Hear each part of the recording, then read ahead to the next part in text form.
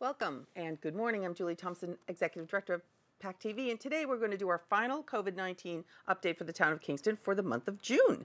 And today we're lucky to have Josh Warren, who of course is the chair of the Board of Selectmen in Kingston, and Kathy Lenatra, who is the state representative. Josh, you want to just start and introduce Ms. Kathy and see what we're going to talk about today? Sure. Julie, once again, thank you so much for supporting these updates throughout the pandemic. As you stated, this will be our last update for the summer. But as we shared last week, we'll certainly hop back on and start doing this again if there is a reason to. If we see a change in the numbers, a change in the current direction that things seem to be trending, or if there's any big news to report based on the guidance that we're receiving from the Commonwealth and from our state rep, Kathy Lenatra, and anything local that really necessitates an additional update. Very grateful that Kathy could join us today as well. I know she's got a very busy schedule and she's had to do a hearing right after this. So I'll jump right into it. Yesterday afternoon, the Massachusetts Department of Public Health announced that there were 8,625 confirmed and probable cases of COVID-19 in Plymouth County. Numbers continue to trend in the right direction here in Plymouth County and across the Commonwealth. Over the last 7 days, we actually saw in Plymouth County an average of only 10 new confirmed and probable cases of COVID-19 each day. So again, this is down significantly from where we were about a month ago when those daily averages were upwards of they were measured in the hundreds. As of yesterday afternoon, the town of Kingston's total number of confirmed positive cases remained at 129. That number has maintained for the last 10 days. So we've seen things stabilize a bit here in Kingston. And as I shared last Friday, of the town's total number, 64 are from one facility. So with that quick update, Julie, I'll turn it over to you. And I think you may have some questions for our state rep, Kathy Lenatra. Okay, I do, and you're getting a little wonky there in your bandwidth, and that happens. Kathy, you have a bunch of things you want to talk to us about. What would you like to start with? Oh, hi, Julie, and thanks for having me this morning, Josh. It's a pleasure to be here. And again, I would like to just echo a thanks to pac-tv and Julie and the staff. They have been amazing through this pandemic, keeping everyone informed. I mean, all towns throughout the South Shore. I feel quite at home here. So thank you again for that. But a few things I want to discuss. I know everyone's concerned about going back to school, myself included, with 2 children in the school system. So DESE has come out with 3 possible scenarios, and they would like all school districts to send in a plan for these 3 possible scenarios. And those are full in-school learning, which would be wonderful with safety precautions, and hybrid, so in and out of school. So it would be half remote, half in school. One of the ways that they were looking at that throughout the district is they would split the groups in half. One half would be in school that week. The other half would be home learning remotely, and then it would swap off. And the other is all remote learning, which personally, as a mother, I'm hoping not. You know how involved I am with mental health and worried about the mental health of our young people. I really think they need to go back to school at some point. Hopefully, if it's we safe and we'll all go back. But those are the 3 scenarios that could happen. We will not know till closer to, but DESE has come out with those. And you can find that on mass.gov what those guidelines are in more depth. I also wanted to mention a good thing about schools. We voted on a supplemental budget on Wednesday, and I was lucky enough and worked really hard to secure some funds for the Silver Lake Regional School System. So this was COVID-related funds. I secured $120,000 for remote learning upgrades and some $26,000 for personal protective equipment for our nurses in the school. These were figures that I had received from the school committee. So that's why those amounts, 26 sounds a little strange, but I received those amounts from the school committee and they were going to request those amounts. So we are fortunate enough to have that. The only way we wouldn't get it is if the governor vetoed that, which I don't see happening. So I'm very pleased about that. Another thing, tax-free holiday, a little good news. I like good news. Tax-free holiday this year will be August 29th and 30th, and that is tax-free up to $2,500. Again, that will be August 29th and 30th. And then another good thing, on Wednesday, we also voted, we had the supplemental budget, but in that we had a unanimous yes vote to make Juneteenth a state holiday. So that was a unanimous vote, and that was a great thing on Wednesday. We were all very pleased to vote that in. That will now go to the Senate, and hopefully that will move right along, and we'll have that. Going back to the schools, with those three scenarios that we could have, they've also making more funding available for the schools. So the federal coronavirus relief fund is allocating $200 million to the schools, and that can be up to $225 per student for costs incurred during COVID, kind of like the funds that we've secured already. This would be additional funds, because I know everyone's concerned about the school budget, myself as well. I work very closely with the Mass Teachers Association. I have another meeting scheduled with them, and we'll discuss that again. Let me see what I'm missing. I think that is on the schools. Yeah, do you have a question? I have a couple on the schools. Let's say that we get the one that everybody wants. I think is it's full time in school for the kids, and it's great for the adults, especially the adults who work. Correct. If they have to have a smaller size classrooms, or the kids have to be, I think it's 3 feet away instead of 6 feet away, is the language they're using? So they have changed that guideline to 3 feet away, which is definitely more doable. Would you agree? Oh, without a doubt. 6 feet away. They still are talking. I haven't read anything today, and you know this as well as I do, Julie, that things change daily, twice a day. Yeah, right. Things change twice a day. But the last I read, they would like them to have their meals in the classroom. Yes, yeah, and not at the cafeteria. I have not seen that change yet. I mean, it's going to be a different world. Yeah, and masks, right? The kids over 9 years old. Over 9 years old. Yeah. So I thought it was second grade, but it could be 9, because second grade is 7 years old. So, well, but they do need. I would think the kids would be thrilled to wear masks if they can be with their friends. I agree. Think, right? I agree. Now, the money that is secured, or that you're talking about, the $225 supplemental per student, it can that be put in the whole overall budget to help mitigate having to lay off teachers and staff?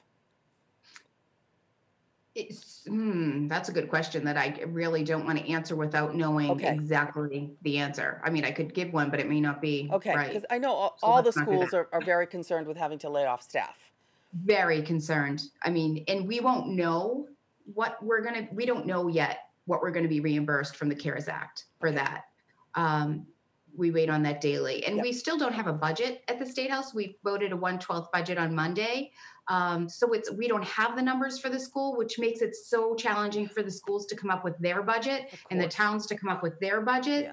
But where we delayed the filing of taxes from April 15th to July 15th, we don't have any revenue. So we're waiting for that revenue to come in. Like, ultimately, we need that revenue to have a budget. Right. So Ways and Means, the chair of Ways and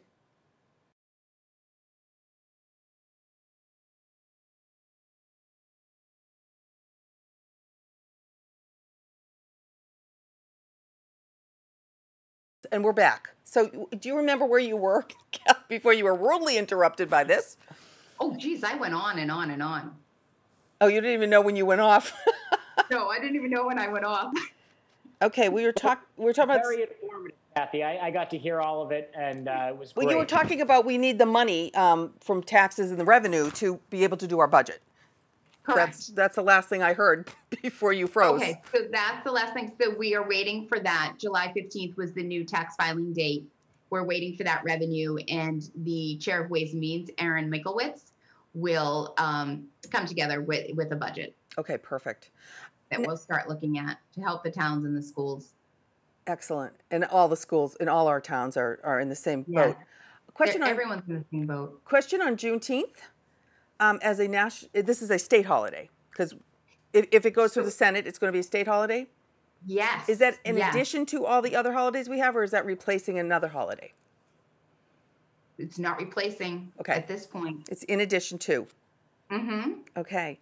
Josh, did you have any questions for Kathleen before she's got to go off on her 4-hour or 5-hour meeting today? I don't, but Kathy, again, thank you for all your work at the State House. Thank you for joining us throughout this pandemic to speak with residents on pac-TV. And I really appreciate it. So good luck with your multi-hour hearing. And, Thank you. We'll Thank talk you. soon.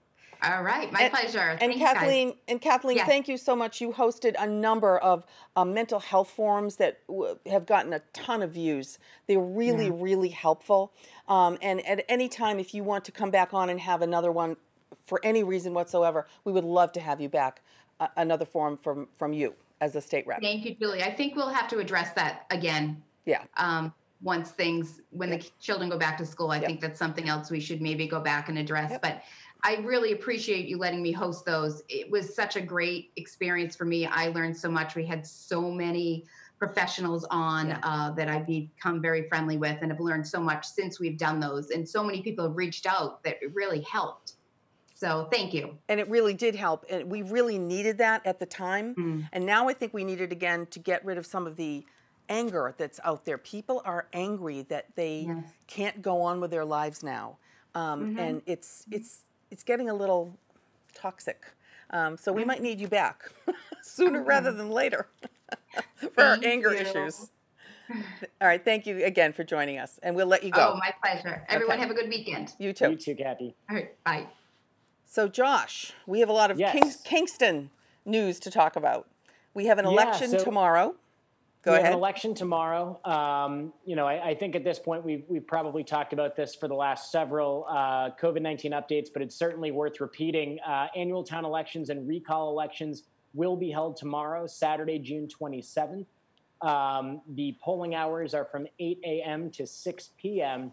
And as was the case with the special state Senate election that we had not long ago, voting will not be available at the townhouse, and all residents who wish to vote in person on the day of are going to be able to cast their ballots at the Kingston Elementary School. So again, the only polling location for tomorrow will be the Kingston Elementary School, and that will be open from 8 a.m. to 6 p.m. Okay. Have you gotten any indication from your clerk how many people actually sent in their ballots ahead of time?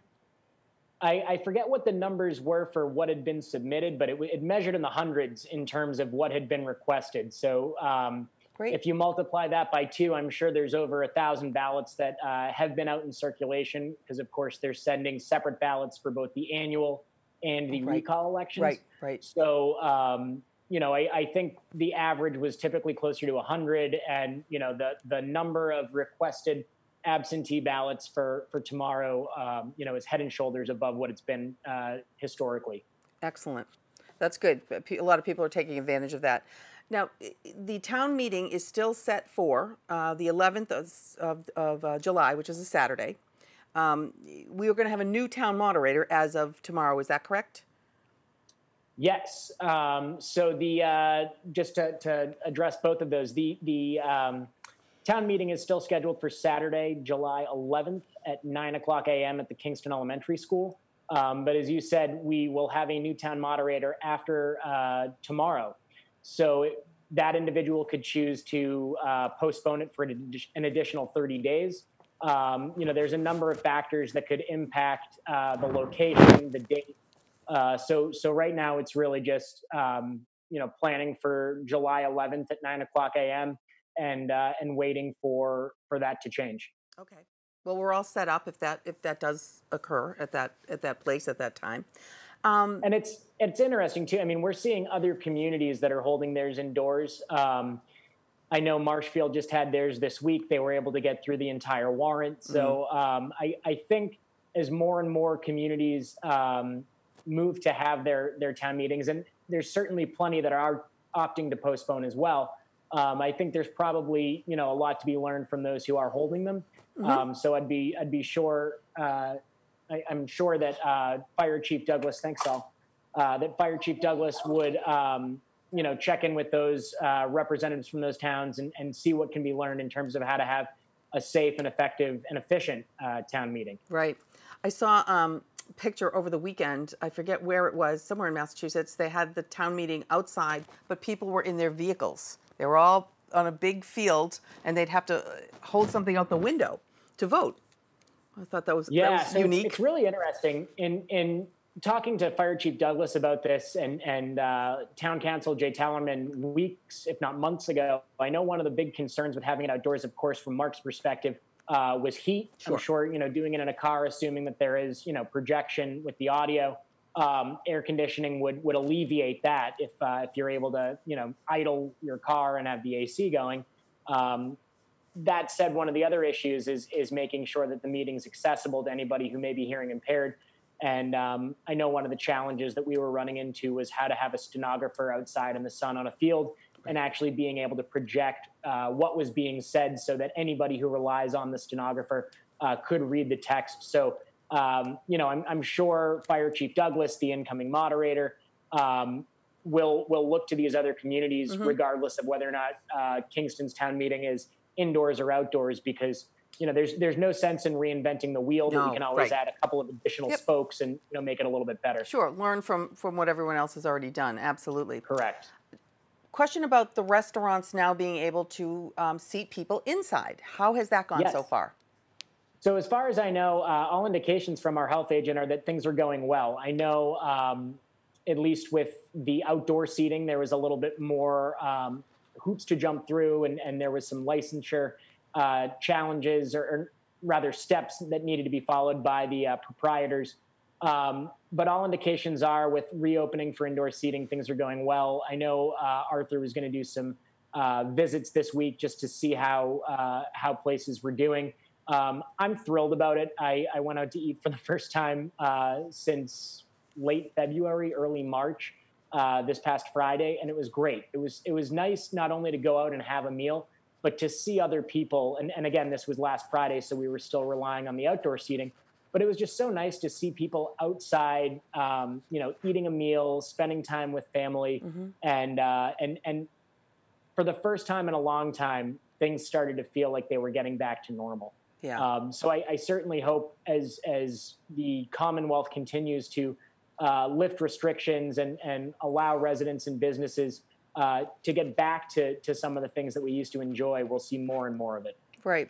And also this Monday, nail salons opened, personal training could occur. Have you heard any feedback on those ancillary businesses that were able to open as of Monday? I have not. Again, just news from the health department is they fielded some phone calls earlier this week and were able to direct business owners to the answers. So I know there were a lot of folks who were wondering whether or not their business qualified for reopening. There were a lot of folks who were wondering where they could go on the mass.gov website to figure out exactly what boxes they needed to check before they could open their doors. And Arthur and Kathy, who are our staff members in the health office, have just been tremendous throughout this. And sometimes it's as simple as pointing a business owner in the right direction. And sometimes it's a little bit more complicated, and there is, a little bit of additional work that needs to be done. But I know earlier this week, a lot of the questions were fairly straightforward, and it was really just directing folks to the answers that the Commonwealth had provided. Okay, great. Now, we're coming up on a beautiful weekend, and then, of course, the 4th of July next week. So what's going to happen in Kingston with the beaches and everything else? Sure. So I'm glad you asked that, because we do have some reopening updates specific to town-owned buildings and properties. I'll start with Grays Beach. The reopening task force just the other day gave them the go-ahead to start selling beach stickers to out-of-town residents. I think the rationale there was if our mall is open, if restaurants are open, and we have folks that are coming in from all over to do business, the beaches and the boneyard as well, which I'll mention next. Those were only logical places to open up to out-of-town residents who are coming here anyway to spend money, to do business. So Grays Beach will be open to non-residents effective Monday the 29th. Those stickers will be on sale at the Reed Building. And just in case there are any non-residents watching, those stickers are $30. For residents, those stickers are $15. And again, they'll be on sale at the Reed Building. I know there's more information on the Rec Department's website and on their Facebook pages regarding the hours and forms of payment. But certainly with warm weather upon us, it looks like we might have a wet weekend and early start to next week. But with the warm weather upon us, I'm sure they're going to see an influx of sticker sales and folks looking to spend some time at Grays Beach. just to jump back to the Boneyard, the reopening task force also gave them the green light to start selling park access licenses to out-of-town residents and to welcome back out-of-town users. So the same rules apply that were always in place. Anybody using the dog park does need to have their park access license visible at all times. 2019 access licenses are still valid. And if anybody doesn't have a park access license and they would like to get one, they're asked to call the town clerk's office at 781-585-0502 to make arrangements to purchase a park access license. But again, the Boneyard and Grays Beach are now open to non-residents, and that was conversations that had happened with Fire Chief Douglas and other members of the reopening task force. Another exciting update, the Council on Aging is still closed to the public. However, on Wednesday, they resumed their AARP tax preparation services for seniors. That's a program that's paid for by a grant. And at this point in time, AARP isn't able to sign any new residents up for the program, but they are in a position where they can fulfill commitments that they had made prior to the Council on Aging closing in March to the public. So on their first day, they assisted 14 seniors in processing their returns. They have 20 more scheduled for this coming week, and they'll be on site, I believe it's Monday, Tuesdays, and Wednesdays going forward to help work through the backlog of seniors who, again, had previously signed up for tax preparation support and weren't able to make those appointments due to the COVID-19 pandemic. Anybody who has questions about the AARP tax prep program can call the Council on Aging. The number there is 781-585-0511. And I think that might be about it for reopening updates. One other one, I'm sorry, only because transfer station stickers, new transfer station stickers will be needed for the transfer station. Those are on sale at the Highway Barn. They're open Monday through Friday from 7 a.m. to 3 p.m. And I think we've talked about this previously during COVID-19 updates. But if you go to the Highway Barn to pick up your transfer station sticker, there's some really great signage out front that tells you, the amount that you'll have to make a checkout for, who to make it out to. There's indications for residents, or rather instructions for residents to socially distance, but you can make your transaction without actually going into the building. They now have a service window that's outside facing the parking lot. There's an awning above it, so if it's drizzling, if it's raining, you can be dry while you purchase your transfer station sticker. But it seems to be a really effective setup. I bought mine last Friday, I believe, and there was a short line of folks waiting outside, and the staff there moved us right through the line pretty quickly. Great. Do you have any recreation programs in the summer that are now opening for kids to join into? Yes, and I'd direct any residents who are interested in rec department programs to either call the rec department, and I can pull that number up, or go visit them online. When I last looked, there were still spots available for the summer programming. And I think maybe 2 COVID-19 updates ago, we had Sue Woodworth on, who gave an overview of what some of those changes in programming would be. Sure. So if anybody does have questions regarding the programming, certainly give a call over to the recreation department. I'm looking for that number right now. Everything's on your website. Everything is on your website. It's just, I love your website. It's so easy to navigate. The number there, while I have it up, is 781-585-0533. But again, we had Sue Woodworth on a few episodes ago, and all of the COVID-19 updates are archived on the Town of Kingston's website. So if you go to www.kingstonmass.org and you navigate over to the COVID-19 page, which there's a big banner at the top, you can just click on that. At the bottom of the page, there is a hyperlink that says archived COVID-19 videos. And it wasn't the June 19th, but it may have been June 5th. Okay. It was fairly recently. Yeah. And Sue does give a great overview of exactly what residents can expect, what campers can expect, and how programming will differ this year in light of COVID-19. Okay, great. Thank you. That's been wonderful. Clearly, Massachusetts is doing things correctly. We're one of 6 or 7 states that are in the green now, as far as we're we're showing positive trends instead of negative trends the way a lot of the other states are doing. So what we're doing is working. So I hope people can keep patient and follow the governor's directions and follow the directions of your leaders in your town. And Josh, any closing words today for our final COVID-19 update? Just sure. Just to echo what you said, what we're doing in Massachusetts seems to be working. I know the governor took a lot of criticism because of how slowly things open. I know there was a lot of pushback from folks that wanted to see things open quicker. But if you look at the numbers and how they're trending across the country, we're certainly doing better than most. I believe this week we had our largest single-day increase in COVID-19 cases in the United States. That's certainly not reflective of what we're seeing here in the Commonwealth. So, I just ask residents to continue to be patient, continue to wash your hands, continue to cover your face when you're out in public, and continue to maintain social distancing. Because again, you don't have to look further than the town of Kingston's updates that we still put out on Mondays, Wednesdays, and Fridays on the town website. You don't have to look further than mass.gov every afternoon at 4 o'clock to see the state's reports. What we're doing here in Massachusetts is currently working. What we've done for the last several months has clearly worked.